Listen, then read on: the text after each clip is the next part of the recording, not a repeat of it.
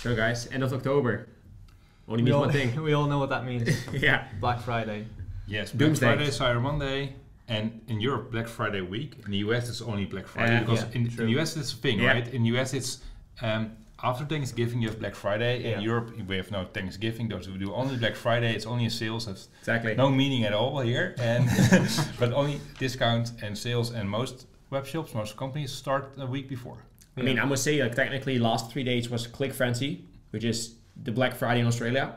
So that just stopped today. Then we get Singles Day, the 11th of November. Yeah. Technically also just a glorified Black Friday. And then, of course, we get Black Friday itself, Cyber Monday, and the whole craziness through Christmas. So it's basically one discount after another. Yeah. Yeah, what you see, it will be more spread because consumers wait and pick their sales. Exactly. The one moment is away online, especially here in Europe. You don't see, 5-6 years ago, you had one day, Black Friday was amazing, and now you have, what you say, Singles Day, you have Cyber Monday. And it's just a hype, It's 1 month of sales. Because I mean, it's like, technically it's obviously for the consumer, they think, oh, sales. But I think just, of course, was a discount day where you basically gave back to your customers. But nowadays it just seems like, I mean, in all honesty, it's just almost a way just to clear your inventory. Yeah, you just want to, clear out the warehouse for all the new stuff. Yes, if you're a smart entrepreneur, yes, you use it as a clearance sale. Exactly. And don't burn your best sellers with a discount. Yeah. So yeah, it's just, I think it's a lot of planning there where, I mean, every year there's still people who don't seem to get that. Like every year I see, the big companies, and then they ask, like, why is the bestseller not on sale? Well, because it's the bestseller, it's so obvious. Why would you give away margin on something that's already selling? I think that's where you can also make the biggest gains from that perspective. But then it's always a great opportunity as well to attract new customers to a business. Because obviously with the discount being there, more people are willing to potentially invest in your product, in whether that be clothing, whatever it is, and give it a try. Because obviously it's lower cost to them. Yes, I think Black Friday is two things. First, of course, getting the sale. If that's not possible, getting a lead, an email address, a phone number. Yes. So you can sell them later. That's the only goal you have on Black Friday. Yeah. But yeah, I would 100% always advise, like, keep it simple though. So every year I see it again where people go crazy. It's like, hey, buy one this, buy two that, buy three this. They go crazy with the discounts. Keep it simple. Just say, hey, here's 20% off, 30% off. Or even better, just pre-mark the website. Like, close it a day or an hour for whenever you want to go live. Pre-mark the prices how you want it. Like we said, hey, high inventory, not selling, high discount. Boom, yes, a closed website that works for brands, it really works, but for a small entrepreneur, it's quite scary to close, shut down a website. Maybe it doesn't go online after that. It's a scary moment to do. But what you say, keep it simple. I always suggest create just a Black Friday page and put all your sales on one page, not too many. And to keep it simple. Yeah.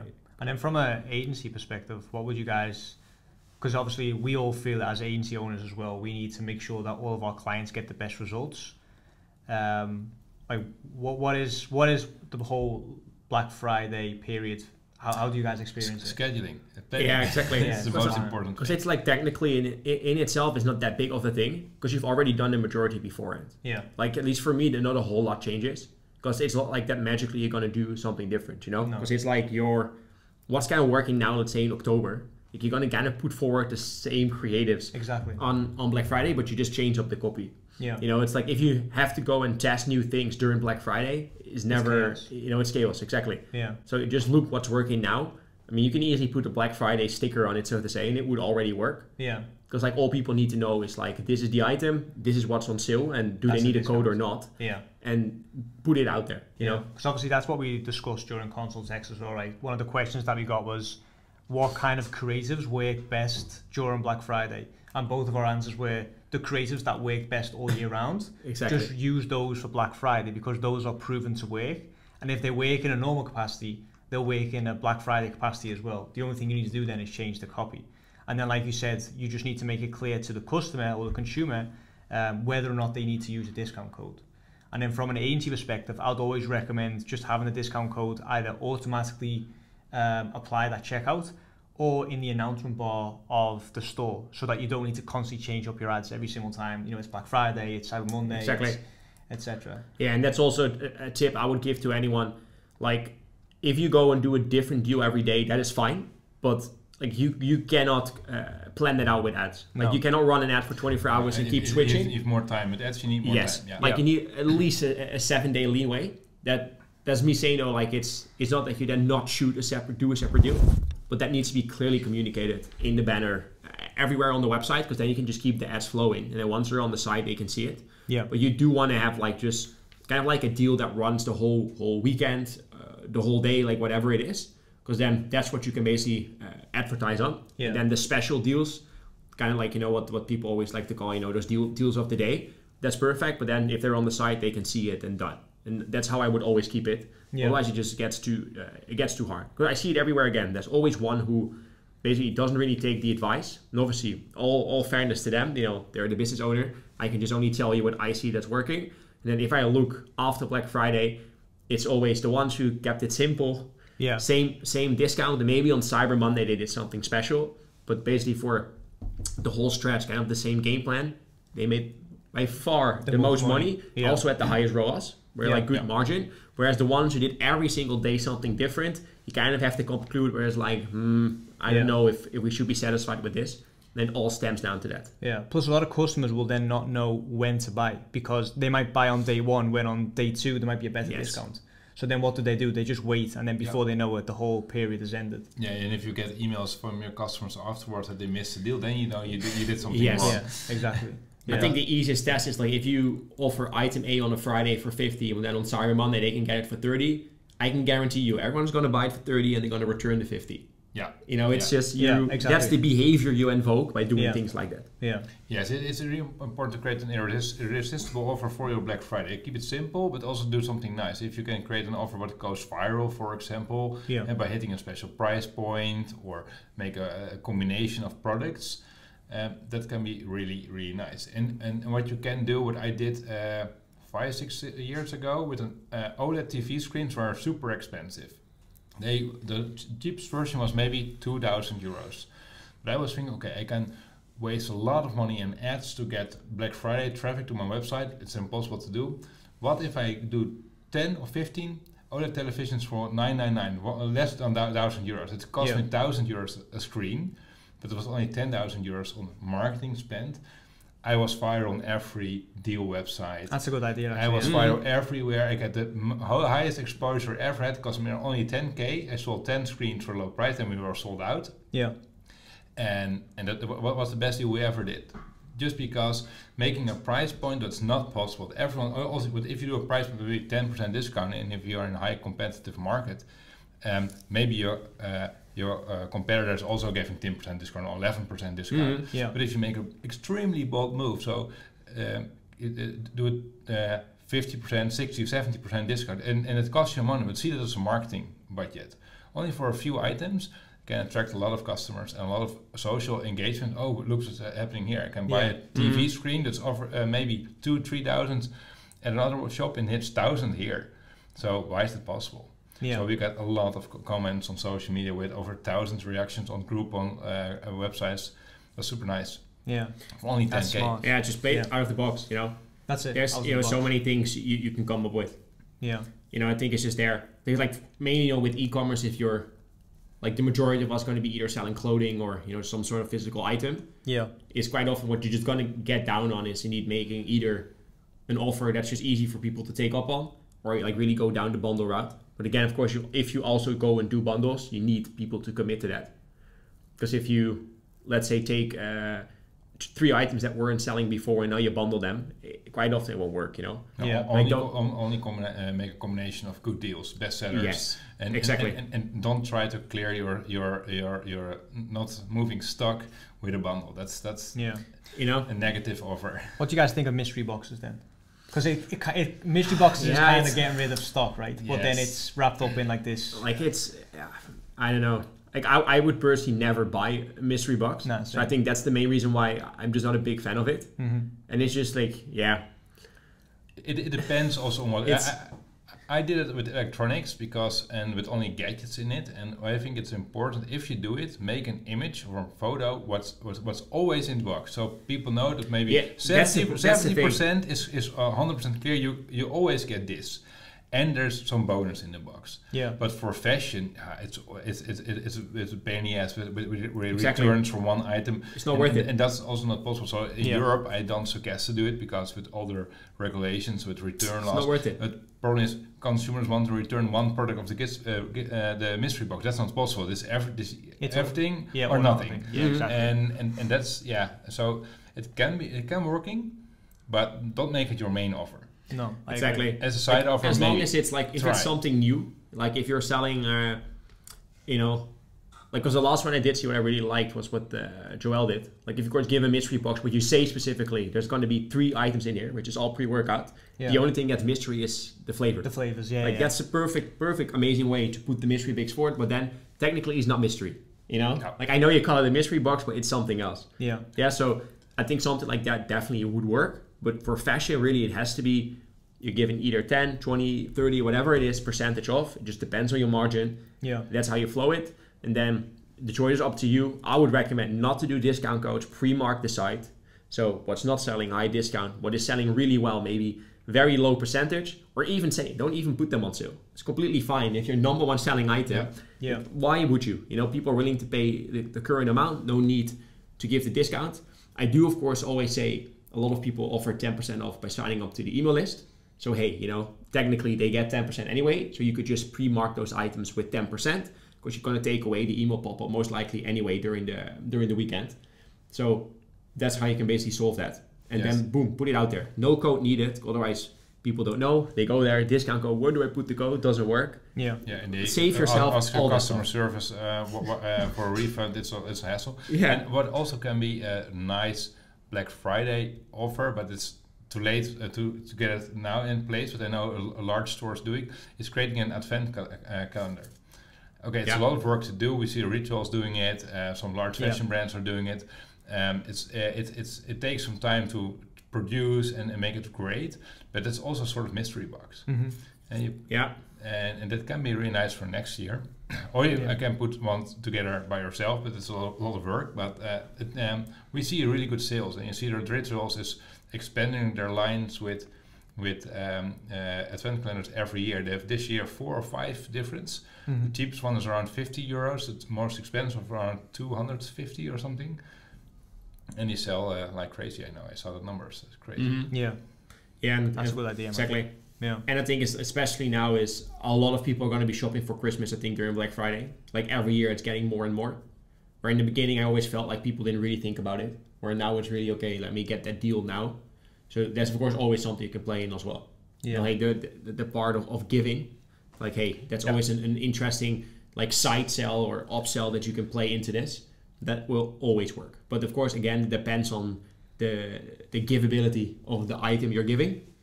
But yeah, that's definitely something I would advise people to not forget during Black Friday. Yes. Most people are shopping to give some sort of present. Those fast free shipping can also be a really good discount. And so you don't discount your product. You only give free away fast free shipping for orders above €100, $100. What suits your business, and that can be really good. We have some. We did some tryouts with Christmas in July with some customers of us, and only free shipping. And we're quite surprised how many orders we get. We got almost a Black Friday revenue, but only free shipping was the only thing what we did. Free shipping. If the timing is right, because I always say I see like it's getting a bit less now. Of course, since COVID, just being able to offer next day deliveries is very hard. Mm-hmm. But if you're able to have something like that, and there's maybe more if you go into December, like when Christmas is. So if you do an email like a week out of Christmas where you say, hey, okay, if you buy within the next 24 hours, next day delivery is on us. Yeah. Like stuff like that. It's so easy to do. It doesn't eat into your margin, and it's a guaranteed seller. Because there's always anyone, they forget, oh damn, okay, yeah, shit, what do I need to do? Boom, next free delivery. Yeah, especially for holidays, it's free. Fast shipping is important, but the only thing is you need to make it true. So don't rush your warehouse if you cannot make it, or your delivery service. That will backfire quite hard, because if you promise a Christmas gift on Christmas and it's after Christmas, it's not a Christmas gift anymore. Exactly. So of course, it's something you need to check out with your shipping provider there. But start that conversation now, because they will tell you what the cutoff date is.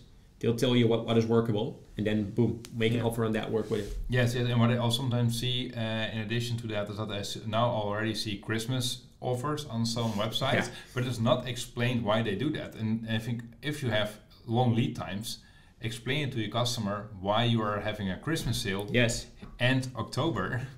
It doesn't make sense. I was reading, I got an email yesterday, an email from a large web shop with last time to buy for Christmas. I think, what? It's 2 months away. Yes. Why? But they never, I know the business, so I know that they have lead times, and it was not mentioned in their email, not mentioned on their sales page. So I think, okay, you need to clarify that to make sense. If you have a Christmas sale, last time to order before Christmas, make it clear. Exactly. Yeah, and I think probably like just how we can probably end the conversation is to do your own thing. Yeah. You know, like with Black Friday, it really comes down to who you look up to, because a lot of businesses, of course, they look up to either a big competitor who they aspire to be or etc. And it's kind of the same with like ad creative, because I think that's a perfect way how we can complain with each other. If I take, let's say, Louis Vuitton or Dior as an example, their ad strategy, they do not care what the ROAS is. They do not care if it's positive. They do not care if it's making money or not. There's one thing that counts, it's brand. Yeah. Like, how do I put my brand into the market? How is it perceived? So if one creative doesn't produce any results, but it's the absolute best shot from the editorial, they're going to put advertising spend behind it. Yeah, and they can afford to do that though. That's the one. That's the thing. Yeah, because they have the luxury to do this. They have a marketing budget. This is what they spend. Now, of course, I'm not saying they don't look at results at all. Obviously, there is some sort of performance element there, but it is not the main driver. Black Friday is the same. Like if you're going to look at, let's say, Fashion Nova, if you're going to look at Forever 21, I don't even know if they exist anymore.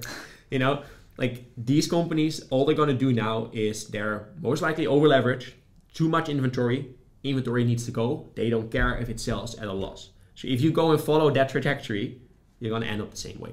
Do your own thing. You know your margins. Calculate how much you can afford. That's what you should do. And don't try to copy your competition, because they have different numbers. And they also overproduce. So that maybe it looks that they maybe sell at lower margin, but they take the winning in the beginning. But they make, where you're a small company, maybe order 100 pieces of an item. They order 100,000 pieces of an item for super low price. So they can sell the last one for a few dollars. Yes, exactly. And you don't know what their strategy is. Like I always get the question, like the Black Friday sale is live, they offer 20%, and then boom, Slack starts blowing up. Oh no, my competition is doing 30%. Say, well, maybe they want to take a loss because they play the lifetime value game. Or maybe they have too much stock they want to sell. You know, there's always different plays at factor. Or they just have bigger margins. Exactly. You know, so they can afford it. Correct. So you cannot compete with that. That's why you need to know your numbers. You need to know what you can allow with your margin to go, and just set out your own game plan. Set for it. And it's the goal. Sometimes I speak with e-com owners, and they just want to hit 1,000 orders in a day. That's their goal. It doesn't make sense. No. I always tell them, okay, maybe you can have a better one order with a lot of margin and have a day off.